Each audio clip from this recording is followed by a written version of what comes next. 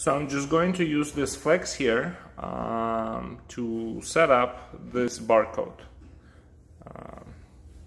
And to get started, I'm going to utilize this app that's called Variable Price Barcode Parser. And when I install the app, it's going to ask me to do these steps here, which can be done in settings. In settings, we just go to accessibility and we turn on the use services for Variable Price Barcode Parser app. Alright, we got it. And we can see that now the configuration is complete and app is ready for use. Next, we're going to go to inventory and we're going to add this item here to our inventory. And so here's the item we're working with again.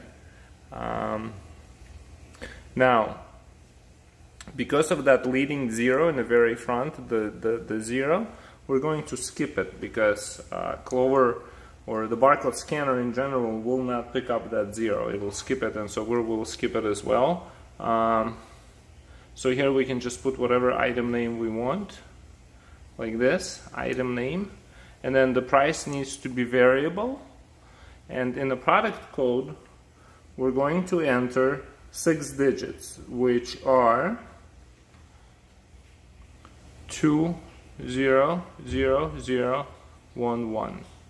That's 6 digits right there. And we can go ahead and save this item. Alright. And now if we just go to register, and I'm just gonna grab this device, and I'm going to scan this barcode here with my camera.